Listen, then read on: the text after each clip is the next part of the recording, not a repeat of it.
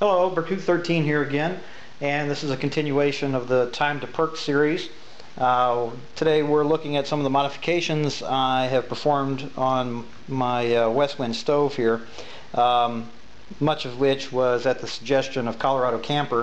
And I think Hiram Cook also mentioned this, but I don't believe it's tested. Basically what I did was took the suggestion of taking this notch and lowering it. I believe Colorado Camper did a test earlier on a video where he took this down 1/4 of an inch. You can see this line right there was the original height of this line, and it's been moved down 1/2 an inch, and this also has been moved down correspondingly 1/2 an inch. I've also drilled some lightning holes. This is I believe a 1 1/8 inch diameter hole cut with a unibit. Basically I just placed this this large area washer in this area, splitting the difference between the top and bottom material and side to side, just kind of centering it in here to pick a spot to drill. Pretty simple operation. All this has definitely lightened up the stove noticeably, but I haven't been able to get a gram weight on it just yet. I'll do that shortly. I'll put that in the comments, or I'm sorry, the description section. I'm not quite done with this. I also plan to do another set of lightning holes in all 3 of these pads, but also I'm going to experiment with notching this area. Okay, now what that modification has done for us is basically lowered the burner position from its original, it was about right there, its original position, which gave a burner height of 3/4 of an inch between the top, or the holes of the burner and the bottom of the pot, and has lowered that 1/2 of an inch. So now we have a 1 1/4 inch distance between the burner and the top and the bottom of the pot. And although that's not quite as much as the 1 3/4 inch difference of having this oven upside down with the burner resting on the ground. And the purpose of today's test is to find out exactly how much improvement do we get in efficiency by just notching this 1/2 an inch. In the original position, you can see in the previous video we had a 16-ounce boil test time of 8 minutes and 42 seconds, which was pretty slow just for 2 cups of water. The reverse position with the burner on the ground produced a time of 5 minutes and 27 seconds, which was a substantial improvement. So this being a compromise between the two, I would expect that we're going to get somewhere in between the 2 times, and we're going to find that out right now.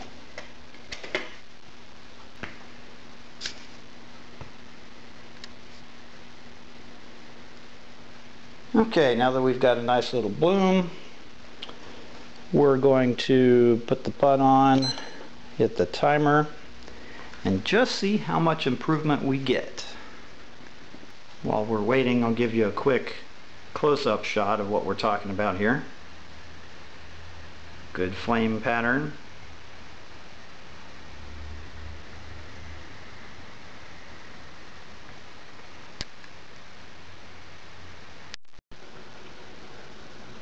Okay, we just passed our upside down Westwind configuration time of 5 minutes and 27 seconds.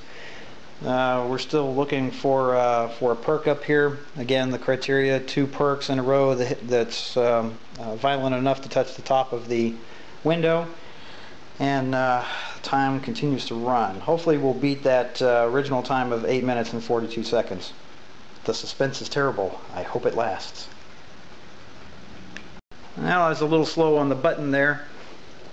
We actually had a perk at 6 minutes and 20 seconds. I'm about 7 seconds slow on pressing the button. That's pretty good. That's right in the middle of the 2 times. Significant improvement.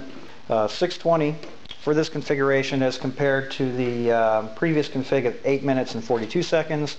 Yields roughly a 28% increase in efficiency, or 28% reduction in time, however you want to look at that.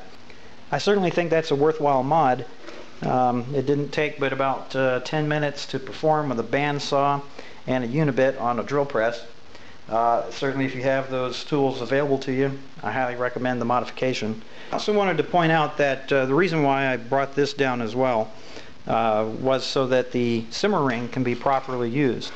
If you just bring the middle notch down to lower the burner and leave this up half an inch, obviously this is going to conflict. The lid won't be able to be utilized as easily, and it'll end up cocked to the side. So whatever you do to this notch, be sure to do with this one, and that'll retain the usefulness of your simmer ring. Another thing I noticed about this stove that I don't think I've seen in any other videos, now that I mentioned the simmer ring notch, well, the stove can be assembled in a left hand or a right hand configuration, and I'm not talking about turning it upside down. If you take the pieces, and it depends on how you put the first two pieces together. You notice this is now on the left side as oriented, but if you simply put the stove together the opposite direction, now it's on the right hand side. So it depends on your personal preference. I'm personally right-handed, so I actually prefer the stove in this configuration so that the simmer ring can be opened to the right and modulated accordingly.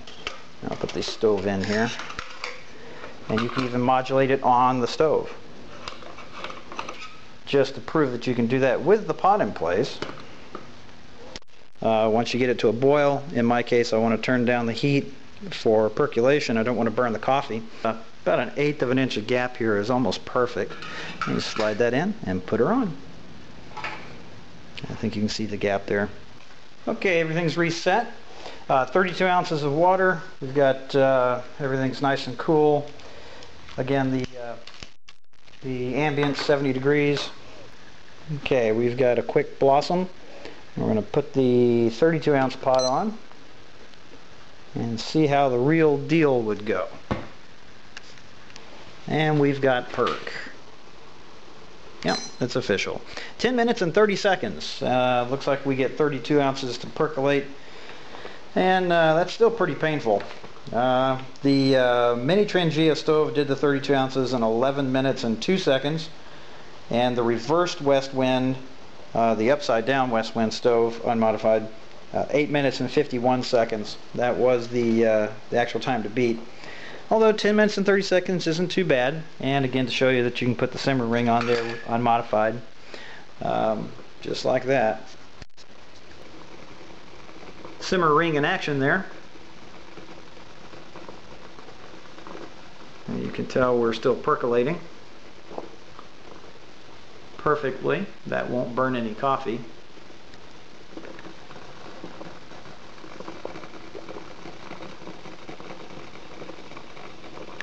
Okay, some quick math revealed that we also got a 28% increase in efficiency. So I think we've conclusively proven that burner height or flame height here is very critical.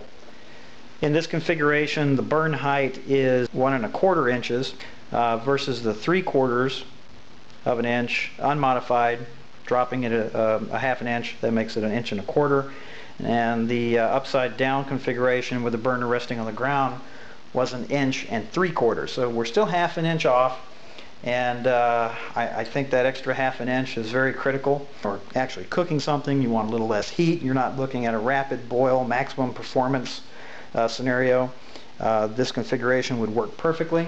And if you wanted the absolute maximum performance, you'd simply turn this puppy upside down, making the flame height as distant and long as possible. Let that flame coalesce, and you know, as we learn from physical science and such, that the hottest part of that flame is going to be at the very tip where it comes together in a point. So the closer you can get to that maximum heat signature, and spread the flame out just a little bit on the bottom of the pot, but not too much by pushing it down too close to the burner, you get an ideal configuration. I think that's it for now. Happy camping.